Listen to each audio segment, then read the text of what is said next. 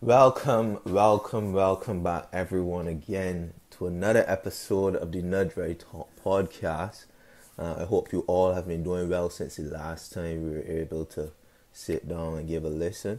I know these times have, in some countries, gotten more difficult. In Barbados, that has been the case, unfortunately, but I hope wherever you are, you're doing much better and your community and island is doing much better. Now, the topic of today's episode was supposed to be on the minimum wage versus the living wage. A very good topic. But I'm going to have to push that back to next 2 weeks when I release the new episode because of a recent topic or stir that occurred locally. And I thought it would be very good to at least give my point of view on it, my perspective on it. So as you can probably infer by the title, the topic is about racism, specifically that focus towards members of the African diaspora. Because racism can go up, down, left, right. It's not partial. So quite recently there was a video where this local businessman, Caucasian man, was being recorded unbeknownst to him. He was obviously in anger, a fit of rage. And in his anger, he viewed his disdain for niggers and was wondering why they were brought to our shores from Africa. No, I can understand the mindset of the disdain for the niggers, but I can understand the lack of education when it comes to history. When he was wondering why they were brought to our shores, I think he may have some historical accounts of that there somewhere in his home or in the whole country. Nonetheless, these burning questions were on this man's mind. So before I go any further in breaking down this and the events that happened after, because there's more, I'm going to be very clear. This is the behavior of a racist, and he is a racist, period. This immoral mindset should not be tolerated, and I would recommend anyone to boycott Clifford Corbin's landscaping and excavating business. Take a whip to his bank account. Now, as I was watching the video, and even after I watched the video, I did not feel it wasn't a surprising thing to happen because a lot of us get confused and think, oh, racism only happens over there in America, only happens over there in Europe. No, racism happens anywhere you have ignorant people. Anywhere you have ignorant people who are of a different pigment, you can get some racism coming in. So it wasn't anything that blew my socks off. And he was expressing himself, so it was just like, okay. So my takeaway from it was, this is an idiot, remember his face, steer clear of him if I ever see him. And that's all it was for me, and I was jogging on. However, I realized that some members of the wider community didn't think like me, as is the case in any community or country, and they were requesting an apology from Mr. Corbin. This, of course, being the age of social justice, social media, and social influence, Mr. Corbin, I guess, came to a realization that he should probably do an apology. And he wrote a letter. I'm just going to call it a letter. It was reported in the newspapers as an apology. It wasn't no damn apology to me. It was a letter of superiority with the sprinkles of the word apology in it to quell the social unrest. Now, some of you must be like, yo, dog, you sure you're not just biased about the video and misjudge its impact on you? It could be, but I don't think so. And if you listen, I'll explain why I don't think that is how it is. So in the apology done by the Mr. Corbin, there were some major takeaways. But first, let me get to what an apology bloody well is, or I assume what an apology should be for most people. Firstly, it should be an admission that you did something wrong to someone, you hurt someone or something like that.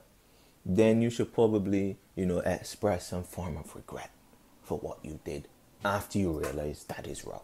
And lastly, you could ask for, if they would accept it or forgiveness, but that last part isn't really up to you. So once you fulfill the 2 or the 3, you bougie.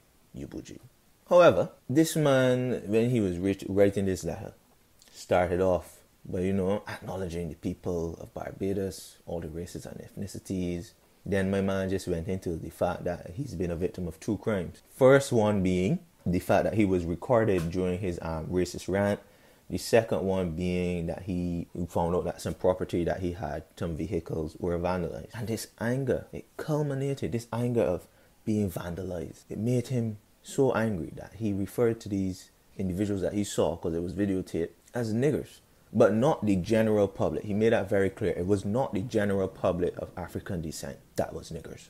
Then he explained his mindset again about, he was angry, and because of this angry, he said some things that he shouldn't have said. So let me apologize to all races and ethnicities in Barbados and beyond. Following that, he did the textbook. I'm not a racist. I have friends and employees and whatever else you can have who are of the African descent and even East Indian descent. And then he ended it off with, but again, this vandalizing problem must be stopped. There's some things I can agree with in there. But firstly, this isn't an apology, Mr. Corbin. I don't know where in your brain space this registered as an apology. This is clearly a justification for your racist comments expressed in the video.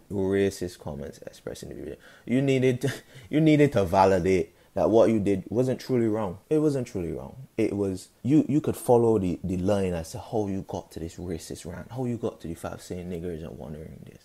This was a justification that you were trying to spin to the rest of the society, and there's no justification for it. So no, I ain't even tell you come again, because I don't believe you have the capacity to do an apology for something like this. So just jog on. I mean, you weren't in it. He even said that he's man enough to recognize that what he did was wrong, and he's man enough also to apologize. You didn't apologize, so I don't know how you got the fact that you're man enough. You couldn't even direct your apology to the group of people your tirade was about. I don't know what you're doing.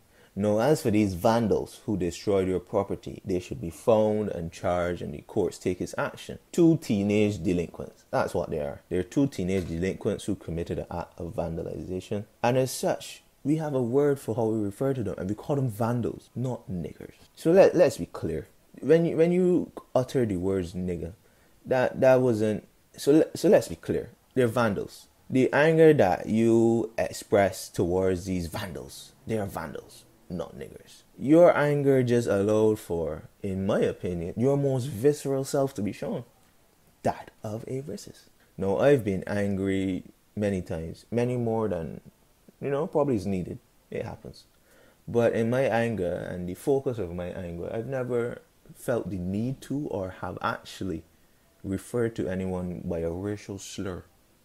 I've called them what I think they are, which you may have done. I've called them idiots, I've called them cunts, I've called them vandals, criminals, etc. But never has a racial slur come out of my mind to describe someone or something in a fit of anger. I guess it just isn't in me. But who knows? Who really does know? No, to all of you, because I've seen a lot of people starting to defend this individual. I really don't know what to say to you people. I've seen some people saying, what if all of the Caucasian businessmen and women leave the country of Barbados? Then how will the country survive? To that, I merely ask, is your self-image and worth so low that you believe you need an overseer to develop, to push your country forward? You really believe you need people with a colonial mindset, racists, to be like, this is how we need to drive forward? Can't you make that decision for yourself? Have your ancestors not taught you anything, my guy? Or free education ain't working? How can you? There are local businessmen and women who are of very different ethnicities. There's some who are of the Afro descent, is Indian. To be of the mindset that because one gone, the whole country can turn into a shitter, is the same reason that, after slavery was abolished, and had this bullshit thing about we need to take some time to let you readjust to being a free person. No. And even if stuff was to go down the drain slightly, if all of them left, I'd have confidence in my people and the country to bounce back. So reevaluate that. So all I can say, because I don't want this to be too long, this isn't something that needs a lot of deliberation. There's no reason, no justification, and there should be no toleration of a racist and a racist ethos in this country, on this planet, anywhere, period. But I know some of you will have your views and perspective. And for that, I will ask you to know I'm very interested in these different mindsets. So I'd like for you guys to comment in the comment section below and let's have a dialogue, respectfully, of course. In the description box, I will have the link to the apology that was written in the article. If the video is still up, I'll have that video linked in the description box below as well. But I don't want this episode to be long. Thank you again for listening and joining, and I hope you have a great and safe day. Once again, this has been another episode of the No Dry Talk podcast.